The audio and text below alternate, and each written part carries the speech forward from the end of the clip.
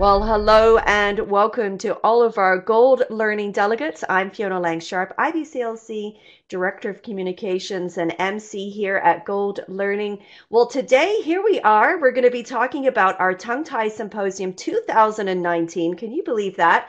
And yes, we've got some wow moments happening this year with our symposium because it is running over 2 days, which is brand new. So lots of options there. And of course, this brings us to many speakers. That's right. There's going to be 10 hours of education, which means you're going to have incredible lineup of speakers as well. One of those speakers, of course, as you can, if you're looking at your screen right now, you can see that Brandi Benson is going to be with us. She's going to be presenting on the second day of the symposium as well. There's lots of options as well, just so you know, all around this symposium. So you can join us for 1 day, 2 day, some deals going on there as well. And of course, you can find it all at goldlearning.com. You can just click on to that web page. You can also, of course, find us we'll be on Facebook and Instagram. You know how to reach us, right, folks? So you'll find us online, and we're looking forward to seeing you on the day. Well, welcome to you, Brandi. Great to have you here and participating as a presenter at our Gold Learning Symposium series. Welcome. Yay. Thank you. I'm excited. That's right. And as we were mentioning just offline, so Brandi, you've participated before here at Gold's as a delegate, right? So you've been on the other side of things before. I have the past 2 years, 2 to 3 years, I believe, I've participated as a delegate. I am a chiropractor, but I work really closely with our local IBCLCs. Oh, wonderful. That's awesome. That's great to hear. Well, I know, and this is the other side of things. I know, and in our conversations, I've mentioned to you too, just really excited to have you here as a chiropractor and learning more about what you do in your specific practice. I know it's different for everyone, but it's going to be great to sort of learn from you and find out what your experiences have been and look at some of the evidence as well. And of course, you know, your bio, I should say, which is on our website. So everyone, you can go and learn more about Brandi on our website as well, just about her background and what she's done previous to coming to join us here at Gold. But I did look at a couple of things on there, and I'm gonna talk about those in a minute. But I'd love it. Just why don't you introduce yourself formally to our audience? Let them know. Okay, tell them your name, where you're located in the world, because you know we've got audience coming to us from around the world, Brandi. So why don't you just introduce and let us know a little bit about yourself and your life? Awesome. I am Brandi Benson. I am a chiropractor in Kansas City, which is in the middle of the United States. Been Oh. here all of my life. Haven't ventured too far from my hometown. But I work in a chiropractic office that mainly works with women and children, Hmm. and I specifically only work with kids. And Right. I love it, love it, love it. Oh, that's wonderful. So, what is it that drew you into chiropractic care in the first place? Did you have a journey before you got here, or was this always a desire for you to become a chiropractor? It wasn't. I was always wanting to be a doctor of some sort, and Hmm. my family, my dad and my mom were in the emergency medicine world Right. as paramedics and EMTs, so that's kind Hmm. of where I was leaning. But Right. as I was working as an EMT through my undergraduate degree, I just noticed how, I mean, how sick the world is, and I wanted to do something a little bit more holistic and kind of outside the the norms of just giving patients medications for their symptoms. I wanted to try to get to the root causes, and through my research and just visiting all types of different doctors, chiropractic really resonated with me, Hmm. and gave me the opportunity to really look at the whole body and support my patients in a holistic way as they're working with their medical doctors or their acupuncturists or naturopaths. So I'm really big on, the body as a whole, and, Right. co-management with all sorts of different providers is really important to me. Well, of course, that's the theme that we're seeing a lot right now is this collaborative type of care, particularly in this area of tongue tie and how can we all work together? Who can we lean into? Which providers are knowledgeable, right? Because this is a lot of what we're seeing. So this is really great for you to be able to, showcase your work and, show us what you've been able to learn and do as a practitioner in the field and how that complements perhaps the IBCLC or any of the other, didactics that are out there that are working with families who have some issues with tongue tie. And of course, you talk about it going beyond the mouth, which is really exciting too, as well. And I wouldn't be amiss without also mentioning, do you work on your own family? Because you have a little bit of a unique family, I have to say, right? Why don't you introduce your family? Because this is really interesting. What's going on, Brandi? Well, I live, of course, with my husband, Mark, and he works in healthcare IT. And then we have two sets of fraternal twins that are 2 years apart. Oh my goodness. Um, and they were all surprises to us. And you'll get to know them a little bit more through my presentation because they are very important to my journey Right, through the tongue tie world. right. When one of my first patients came in with tongue ties, I was pregnant with my twins and just really got thrown into this world and Hmm. just kind of immersed myself in learning as much as I could. And so, yes, I've been through this journey with my own kids, and I'm happy to say that my older set of twins just started kindergarten, their first year of Oh, school, and my lovely. little ones are playing with Granny and Papa right now and having a good time downstairs. So, Oh my but it's goodness. awesome. It's a really fun family. So, and Oh, that's busy. a busy family. Yeah. Yes. Yeah. And I couldn't let that slip by because that is not only is it busy, but unusual, right? So, and it seems like this has been a bit of the driving factor for your journey as well, which is really very cool. Of course, yeah. And once, being in that world myself, it just the people just kept coming, and Hmm. so it's definitely a big part of my practice, Hmm. and I really do love it. So, That's awesome. That's great.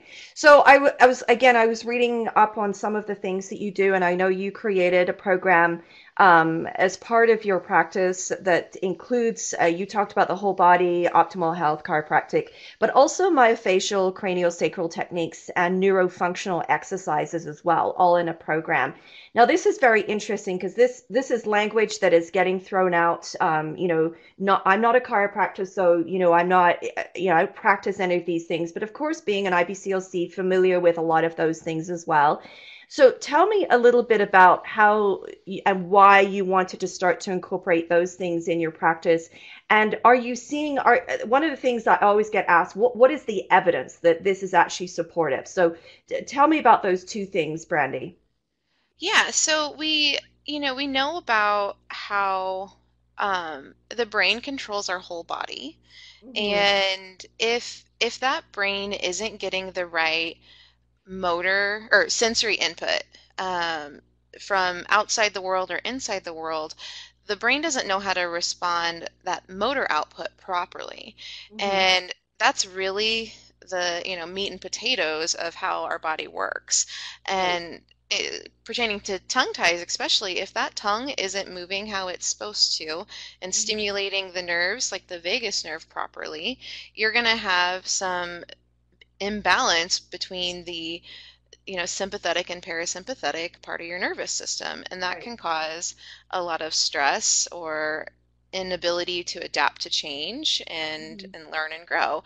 And so with the program, I see a lot of older children, school age children on Right. that program because they struggled through those really formative, first year of life, toddlerhood, where they're supposed to be integrating these primitive reflexes and they haven't. And so we take them back and help them integrate these things while supporting the immune system, the nervous system with chiropractic adjustments, the gut health, of course, and kind of, you know, reset all those primitive reflexes and get everything lined up so the brain can really process all that sensory information and have the right output to live a good life.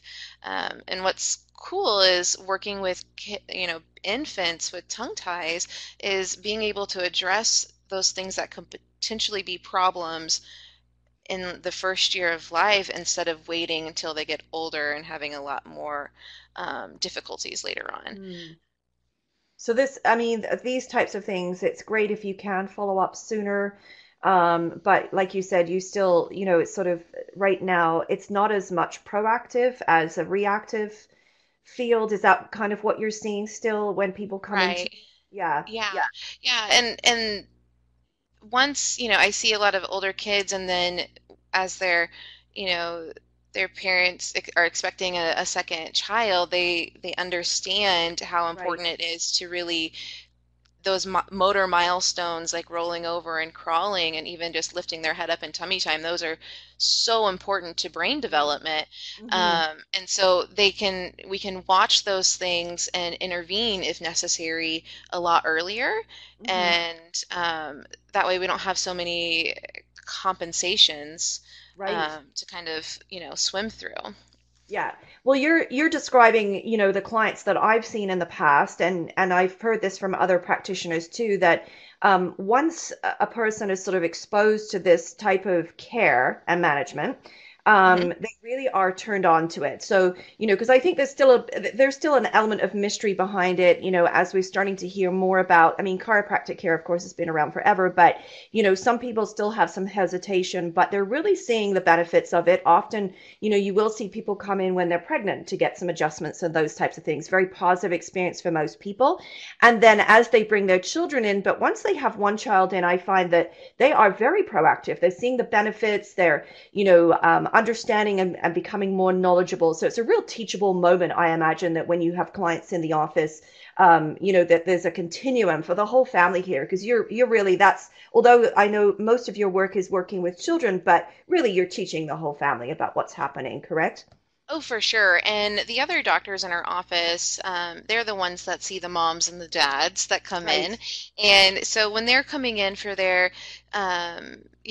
prenatal adjustments and or preconception nutritional counseling, I have the opportunity to come in and say, hey, when your baby is born, these are some of the things that we can help out with if you're having any Mm, challenges. And so they already know kind of what to look for, right. and a place where they can come for resources, like getting them connected to an IBCLC or a provider that does the release, or you know, you know, breast milk donation if they need that. Like we're Yeah. a really good resource for them and for that support if they do run into any trouble. So they already have, I think it's comforting that they have that space in our office. It's Hmm. a safe place to come and seek that help and advice.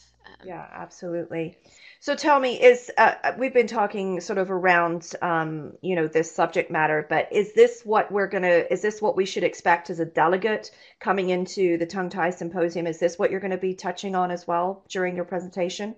Yeah, we're going to talk a lot about just kind of, we're going to review a lot of what people probably already know, the base of tongue ties, lip ties, about breastfeeding and swallowing difficulties and the fussies and all that fun stuff, but also what, um, if that motor pattern, those typical motor patterns aren't established and we have Hmm. compensations, what kinds of things we might see with bigger motor milestone development, or imbalances within like the autonomic nervous system, and what other things we might see in babies as they grow to toddlers, to school age kids, or even as adults as well, and they didn't get these things corrected, Right. or addressed at a younger age.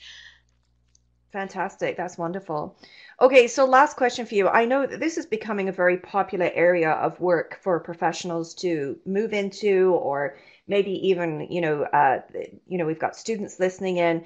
What advice would you give to them as sort of a takeaway to get into this field, or to look at to see if it's a really good fit for them? Where would they go to learn more about the actual, perhaps becoming a chiropractic provider, or even if they were looking at craniosacral, where would you go to learn more about this, Brandy?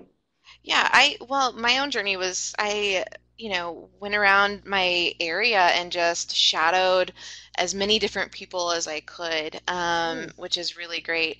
great idea. And yeah, and I just, you call up different offices and say, "Hey, I'm kind of interested in what you're doing." And we have that at our office a lot too. We have a lot of students that come through, and high school students even, like, what's this chiropractic thing all about? And um so really kind of getting in and talking to professionals around the area, Mhm, um, you really get that firsthand, and not just like searching through it on the internet. You really get a feel for what they're doing when mhm. you're there. So Yeah, I like that aspect of just being, it's a little bit more of a personal touch, and you really totally. get the feel for it for sure.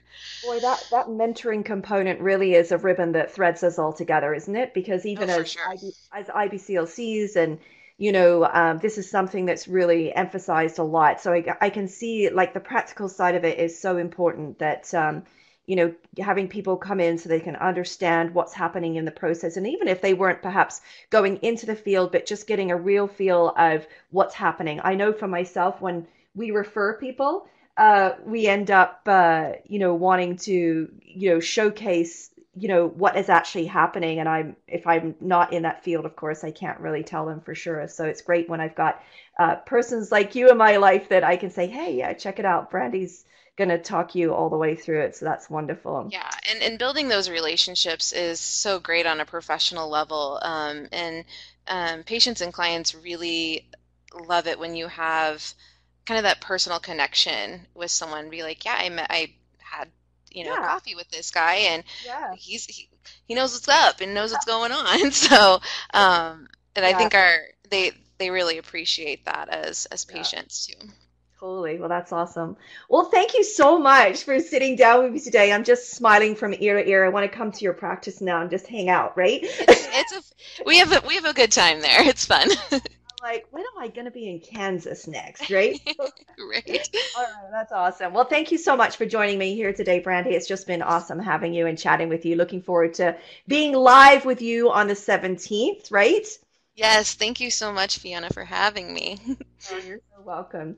Well, that's it, folks, for now. Just again, quick reminder, of course, 2-day Tongue Tie Symposium 2019. It is going to run over September 16th and 17th. But again, want to give you a quick reminder that, of course, they will be recorded as well. So if you can't come for the 2 full days, or you can't come at all, they will be recorded for your convenience. Now, I will say that the live days are super fun. Just from the aspect that you'll have a real feel, you'll be able to engage with Brandy and all of the other speakers that are going to be there. And we do the live Q&As as well, which is really great. So you can really dive in deeper and get your questions answered right away. If you're not going to be part of the live sessions, we do have the forums as well. So always there's an ongoing conversation here at Gold Learning. We want to be sure that everybody has an opportunity to ask their questions. And that's why we engage with the speakers that we do, because they're just so generous about their time and wanting just to share what they're doing in their communities as well as practitioners. So just a reminder about that. You can go to goldlearning.com, easy to find online. And of course, you'll find us on our social media sites, including Facebook, Twitter. I'm loving Instagram, and of course, YouTube, where you'll find a lot of these interviews as well. Well, thank you again to Brandi Benson for sitting down with me here today. And of course, to all of you listening in, great to have you back again. And we look forward to seeing you all very soon. Bye bye for now, everyone.